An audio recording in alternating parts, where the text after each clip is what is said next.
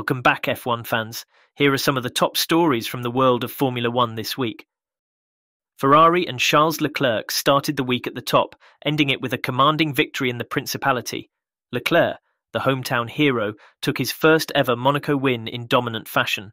He led from the front, having looked impressive in all sessions from Friday and securing pole position.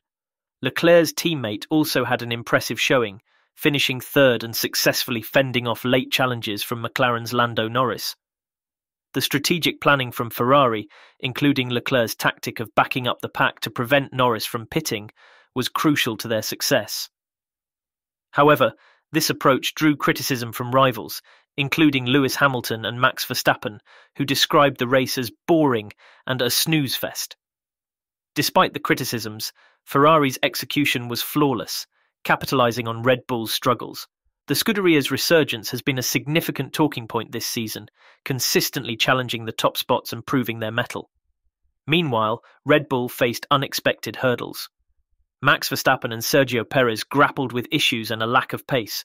Despite their strong performance history, Monaco's unique demands exposed vulnerabilities in the RB20.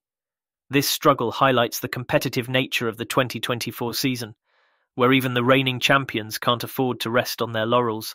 Ferrari's success at Monaco has reignited their championship ambitions, making the battle for the title more thrilling than ever. Do you think Ferrari can maintain their momentum and challenge for the championship this season? Helmut Marko has raised alarms about a fundamental issue at Red Bull, stating that the correlation between their simulator and track performance does not work. This revelation comes amidst growing competition from Ferrari and McLaren, who have already clinched victories this season. Red Bull's dominance is under threat, with their rivals exploiting weaknesses that were previously masked by the team's formidable performances. Max Verstappen's recent comments echo Marko's concerns. "I don't know if that will be solved this year, hopefully towards next year," Verstappen remarked, indicating the severity of the issue. The discrepancy between simulator and real-world performance is a significant challenge, as accurate simulations are crucial for race preparations. Marko highlighted this by saying, "On the simulator, we drive over the curbs without any problems, and here, the car jumps like a kangaroo." This misalignment could have substantial implications for Red Bull's strategy and performance moving forward. How do you think Red Bull will address their simulator issues to stay competitive? Speculation is rife about driver movements, with whispers in Monaco suggesting Carlos Sainz is in talks with Williams.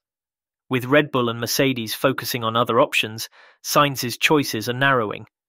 Williams, despite their current pace struggles, offers potential for rapid improvement and a flexible contract that could allow Sainz to become a free agent by 2026.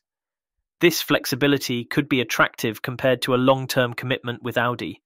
Meanwhile, V-Carb CEO Peter Bayer is eager to retain Yuki Tsunoda and Daniel Ricciardo, which could spell trouble for Liam Lawson's F1 aspirations. Helmut Marko confirmed a clause in Lawson's contract that allows him to leave the Red Bull family if not offered an F1 seat, adding another layer of complexity to the driver market.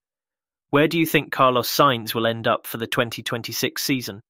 Ferrari's team principal Fred Vasseur has shed light on the decision to sign Lewis Hamilton over retaining Carlos Sainz.